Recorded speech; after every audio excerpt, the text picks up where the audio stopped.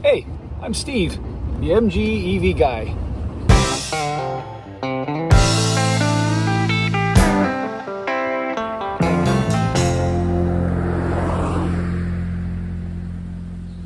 Riding around today in my converted 1972 Midget, which I'll tell you about more in this series. I'm not the first guy to convert an MG to electric, but I'm hoping to run a little series here to talk about living with a converted MG. It took me a couple years to get this conversion done.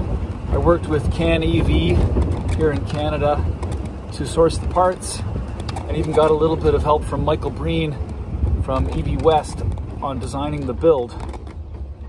The guy who helped me with the project is a fellow named Pete Cassiato, who has a company called the Electric Bus Company. I'll put a link somewhere to that. Now that the project is finished and I'm just living with this car, couldn't be happier. It's incredibly fun to drive. It's got tons of pep. It's a great conversation starter. And it's just the best project. I also have a 1958 MGA, and the truth is I never drive it anymore. I really found a number of reasons to prefer driving electric in a classic, and I'm going to run through a bunch of those in this series. I hope you'll tag along. Please hit the subscribe button, and over the summer I'm going to be posting a number of episodes, and I'm sure I'll raise a lot of comments, positive and negative. Anyway, this first episode is just a little bit about the build, and here it comes. So let me tell you the story about this car, now christened Lola. Lola started out life as an internal combustion engine in 1972, and if you look at these side-by-side specs, you'll see that there are a lot of similarities in the EV version versus the original version, but the one thing that stands out to me, and is perhaps most important, is the difference in the torque. We've basically doubled the torque, and that torque is available right at 0 RPM. It really makes the car a bucket of fun to drive, very enjoyable. Obviously, I can't get quite as far on a full charge at 90 miles now as I could on a full tank of gas at 210 miles, but I'm saving a considerable amount of money in doing that. Cost to go 30 miles has gone down from over $5 to about under 50 cents. Let me tell you about some of the components in this car. The AC50 is a great motor. It's about half the size and weight of the 1275 engine that I took out. And you can see, looking at its torque curve, that it really delivers all of its torque in a very linear fashion, all the way up to about 4,000 RPM, making this car tons of fun to drive. A few other things that are worth noting: this converts the DC battery power to AC power for the motor, and we run an AC motor because it allows for regen, and regenerative braking is totally one of the best parts of having an EV, and it also gives me a few more miles of travel.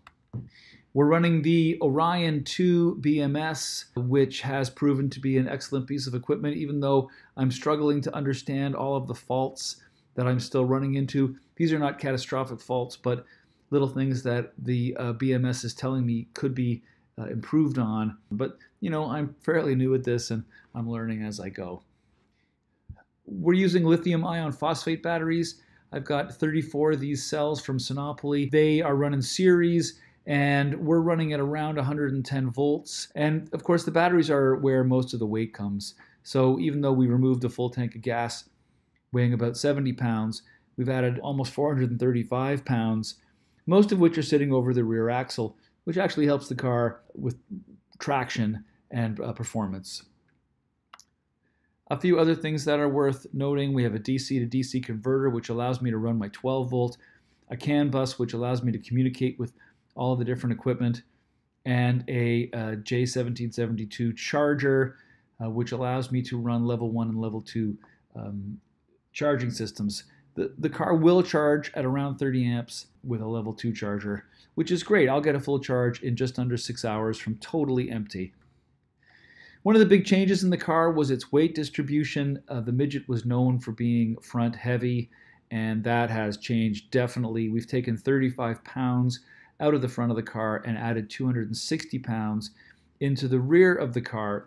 Most of that weight is right over the rear axle, which is great. And so far the car has performed fantastically despite the fact that it's a little heavy in the back end.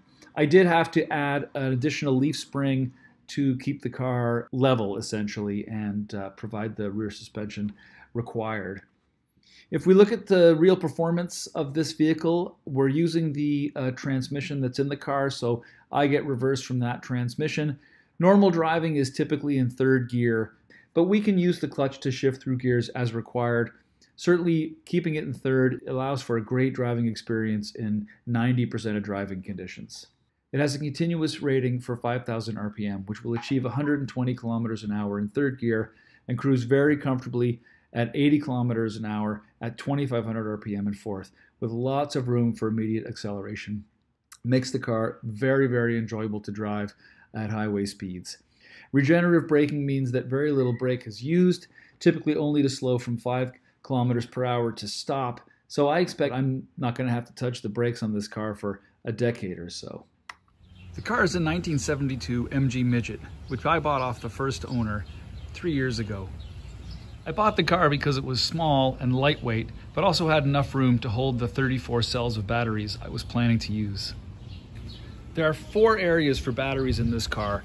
The main bank is right here, right over the rear axle. We ended up making a small modification and cutting the hump that was above the wheel well and welding in a flat panel so we could get all the batteries to fit in here. We also have a set here in the trunk, which is actually pretty well hidden, but they're down here along with the BMS. Under the bonnet, I have 2 other battery arrays. I have 4 cells sitting right here where the old 12 volt went, and I have 4 cells mounted where the radiator once was. The J1772 went where the old gas filler was. Eventually I'm going to have to put a gasket in because it's not a perfect fit. We bolted the motor directly to the transmission, and I do use the gears frequently. To get a good high-speed run, you do have to switch through second, third, and fourth to really get the most power out of this arrangement. This is where all the business takes place in this vehicle. If you look down below, you'll see the AC50, and that is mounted directly to the original transmission through a mounting plate. We also have our motor controller here, and our charger here, and our DC to DC right here. And then all the key fuses and switches just sit at the back. It's a very elegant and simple arrangement, and it performs extremely well. I've already put about 1,500 miles on the car this season. The dash array is stock with a couple of exceptions. On the far left, I have the Expert Pro, which gives me a number of different outputs based on what I'm looking for, including amps in and out, state of charge, and volts. I also have this little guy here, which allows me to communicate with the BMS and adjust things like my regenerative braking and total amount of power available to me. The fuel gauge, which is always on 0, will hopefully one day show me my state of charge. That's it for this episode, the introductory episode of MGEVGUY. Hope you enjoyed the show. If you have any questions or comments, you can send them along and I'll try to address them in further episodes. Starting in the next episode, we'll be doing the 10 reasons why driving a converted EV is better. Episode 1, the cold start. Until then, hope your battery's full and the roads are empty. Cheers.